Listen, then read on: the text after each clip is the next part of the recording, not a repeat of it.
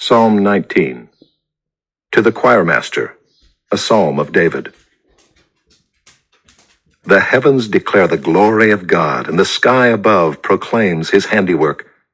Day to day pours out speech, and night to night reveals knowledge. There is no speech, nor are there words, whose voice is not heard. Their voice goes out through all the earth, and their words to the end of the world.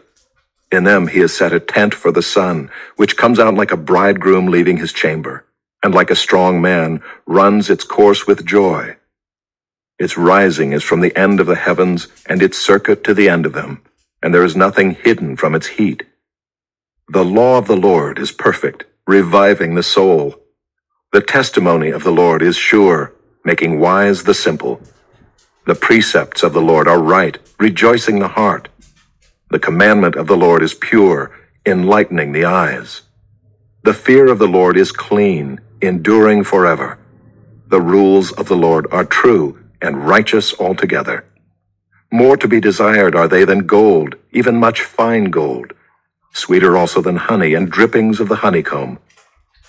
Moreover, by them is your servant warned. In keeping them there is great reward. Who can discern his errors? Declare me innocent from hidden faults. Keep back your servant also from presumptuous sins. Let them not have dominion over me.